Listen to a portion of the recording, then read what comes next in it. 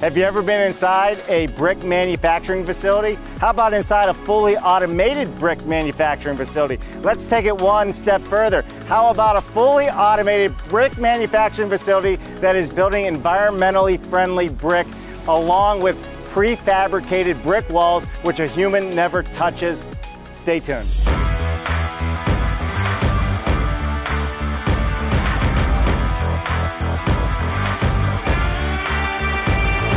All right, everybody, this is where it all begins. This is where the red block system starts. So here you have the loam, right? It's like a topsoil type material that they put in here. Down here, they end up putting in material that used to be the bottom of the sea thousands and thousands, if not millions of years ago.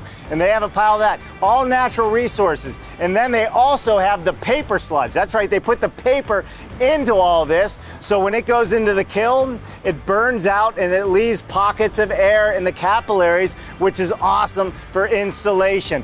This then dumps down, it gets all mixed together and goes on a conveyor belt. That's right, this whole thing. You can see the different colors. Those are the different materials I just talked about. That is cool.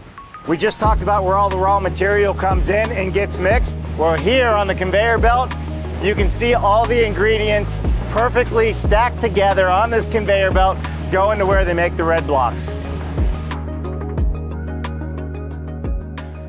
So what is this called again? Pan mill. Pan mill. So this is the pan mill, and it's taking all the raw material and running solid. How many ton? We are doing about 60 tons an hour here. About 60 ton of material an hour and turning it into what we're seeing going out Correct. there. I am standing in the raw material processing area. That's right, the raw material. This is what we're making the red block out of. This is what we're making the new panelized system out of. So how this works, everything comes in from up here, the raw material on the other side. It has a conveyor belt system in an H format that brings the raw material, drops it in here, gets mixed up, and then this machine right here takes it up and out and to the plant so it can be manufactured. It all starts right here and it's all natural material. Gotta love it.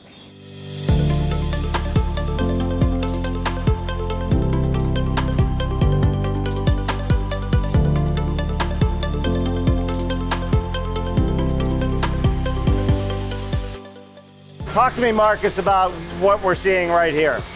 What we are seeing right here is what we call the extrusion process. The extrusion process is where we bring our raw material in shape. So we have a double shaft mixer, we add some steam to it in order to get some energy, which we need for the drying process, also already into the product. And then we have an auger extruder that presses it through a form. We have 60 different formats, so we have 60 different forms. And whatever form it is on, that kind of brick gets out. So we are pressing an endless stream, we're extruding an endless stream of material, which gets cut to the 10th of a millimeter to get the single brick out of this endless stream. This is what you see back down here. So those blocks then are set on dryer pellets, which this robot is doing, and those dryer pellets are put in dryer cars, and then the dryer car is going through a tunnel dryer, which has a length of about 90 meters, 4 rails, and there we, as I told you, gradually increase the temperature, decrease the humidity in order to get the brick dry. During that process, the shrinkage occurs, 5%, where the material gets smaller and smaller. So therefore we have to be very cautious with this process, because if you do it too fast, you get cracks. If you do it too slow, you get out with wet bricks and you ruin them in the kiln. So this is what I love about this one right here. I call it the spaghetti, right? Think about it as a spaghetti maker where the raw dough goes in and then it gets pressed out. That's what's happening on this machine. And once it's pressed out, the robot arm is picking it up, stacking it on those pallets, which then puts it into the dryer you were just talking about. Correct. That's where you start seeing the moisture come out of it. It shrinks about 5%. Correct. And then it keeps working through the system into the kiln, and we'll talk about that as well. Exactly. Awesome. Exactly. Genau. Genau. Exactly. I think what's really interesting about this, what we don't see in the lumber industry, is one, you're putting your name, initials, and taking responsibility Correct. for every single block that leaves this manufacturing facility. You're dating it with the year and what block every day. Correct. So this is the 193rd day of the year. And not only are you taking responsibility, you're one of the team members here is also having to put their initials on Correct. here. Exactly that. So everybody is held accountable. Correct. So You if can something follow- happens, they can research You can follow it. the product back to the source, Yeah. which is here. Right, for life cycle. Let's say there's a big natural disaster Right. and something failed. Whatever. You can look and see what happened on that day, Correct. what you were doing, how you were producing, what the Correct. material mixes were, Correct. and make adjustments. So you can always learn. Dimensions, the weight, everything. Right. Because everything is documented, everything goes into a quality control system, everything is open, if necessary, to the public. If Right. somebody wants to know something about this particular brick, we have it. Yeah. And also, with the pressure, you control the flow of the material, because what we need to do is we have to control the flow that the brick is coming out like this. So it gets tension to the inside.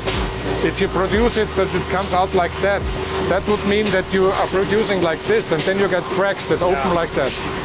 So this is that's very specific. It needs a lot of experience and knowledge, because you have to control it from every batch, and then they are even doing cut-offs and check how it's coming out, if it's still okay, and if not, then have to change something on the mold, on the die. What about the heat we're feeling? What's causing the heat?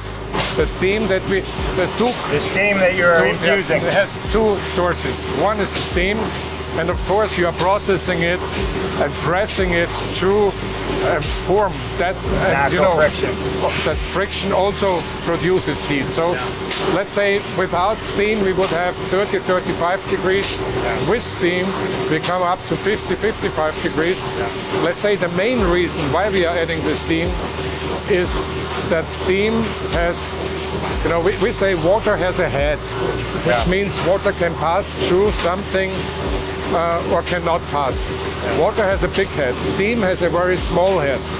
So that means we get more plasticity with less humidity.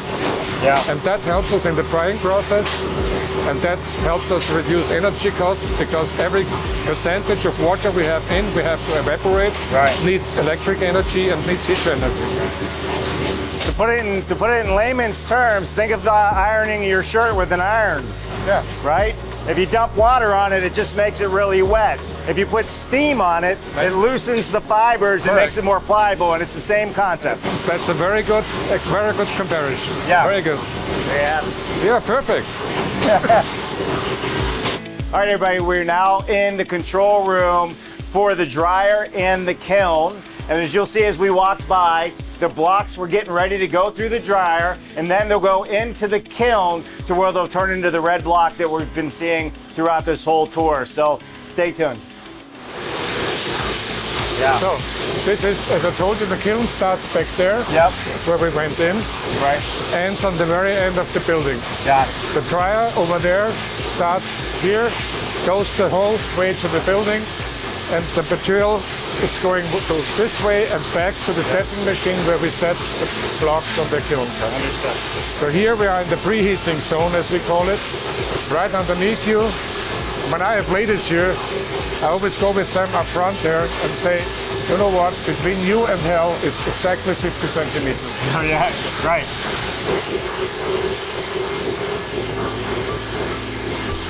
So here we have approximately 730 degrees Celsius. 730 degrees Celsius. It's so precise. Yeah, you have to be, because that gives you the shrinkage, Yeah. the compressive strength, the exactness of the material. This is what you control here. Yeah. And if this process is not controlled properly, you get bad material. Quality goes down.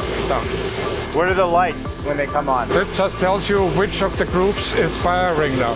Because here we have rapid high velocity burners. They have their own ignition, and because here the temperature is not hot enough that the gas air mixture we are putting into the kiln is firing up by itself. So here have to ignite. So those are burners that have ignition and also check the flame. The system here is, here we just blow in the right ratio of air and gas, period. No ignition, because it ignites itself as soon as you blow it into the kiln. Because the oxygen, right, because the temperature is high enough. So you need to be above 700, yeah. Then this mixture ignites itself. Here you see into the kiln.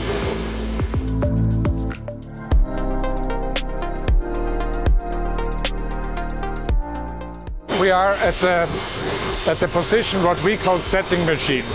Setting machine because we are setting the dried blocks on the kiln cards. So we are unloading from the dryer pellets, which we were loading over there. Okay. Unloading them here. Those bricks are already dry.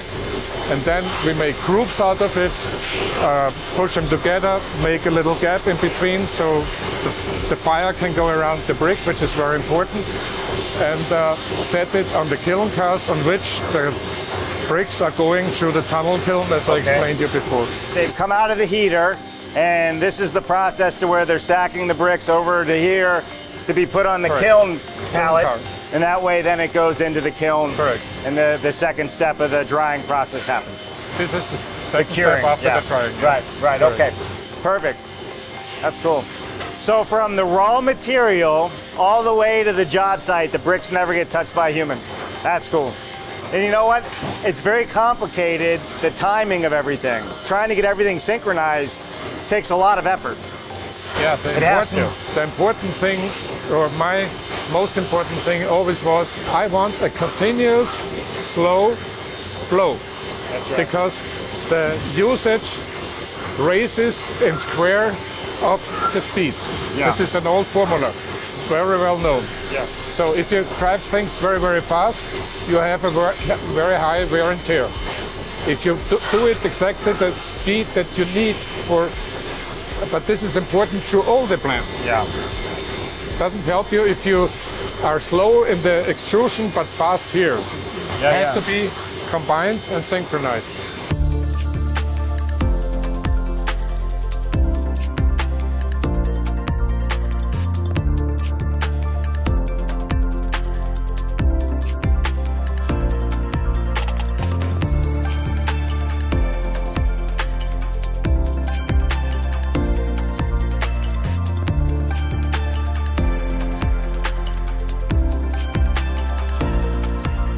All right, everybody, that's a wrap. We just walked you through a fully automated red block manufacturing facility, not just the blocks, but the full completed walls. Everything is going towards a systemized approach.